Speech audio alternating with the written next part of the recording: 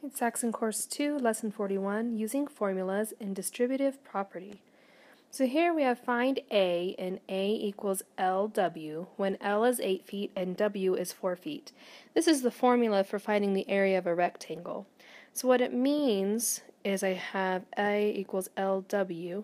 I'm going to put 8 feet in for L and 4 feet in for W. So I end up with A equals 8 feet times 4 feet, which is equal to 32 feet squared.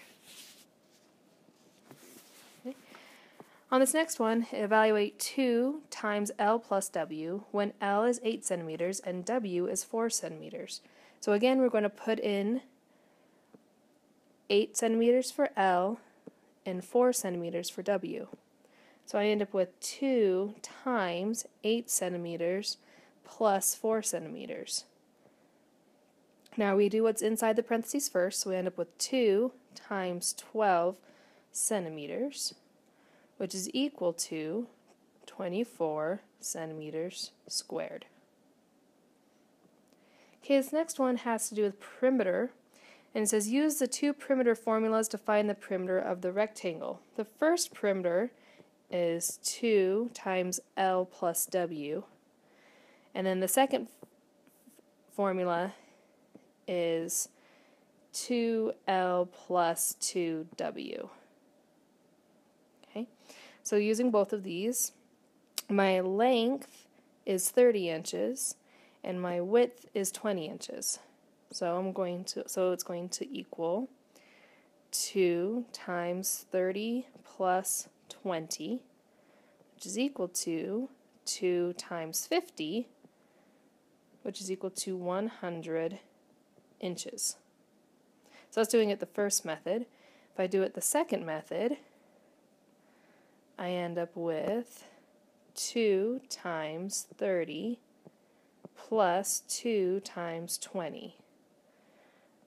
Okay, so 2 times 30 is equal to 60, plus 2 times 20 is equal to 40, which is equal to 100 inches. It's got the same answer both times. Okay, this one I need to simplify this expression, and we do that with distributive property. So the first way, I have 6 times 20 plus 5. With the one way is to add the 20 plus 5 first, so I end up with 6 times 25, which is equal to 150. The other way to do it is with the distributive property, and that's where I take the 6 and I multiply it to the 20 and to the 5 before I add it. So instead I end up with 6 times 20 plus 6 times 5. That gives me 120 plus 30, which is equal to 150. No matter how I do it, I get the same answer when I do it correctly. In this one, I have to simplify this, and I have a missing letter. So I start with the 2 times 3 plus n plus 4. I'm going to use the distributive property and multiply the 2 times the 3 and the 2 times the n. You have to use distributive property when we have a missing number. So I end up with 2 times 3 is 6, plus 2 times n, which is 2n, plus 4. Okay. After that, I'm going to put it so my 2n is first, just to make things simpler. 2n plus 6 plus 4 with the commutative property.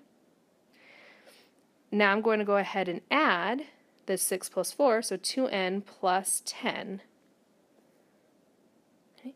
And I know, so this is simplifying it to as much as I can, and that's going to be your answer. And that's it for this lesson.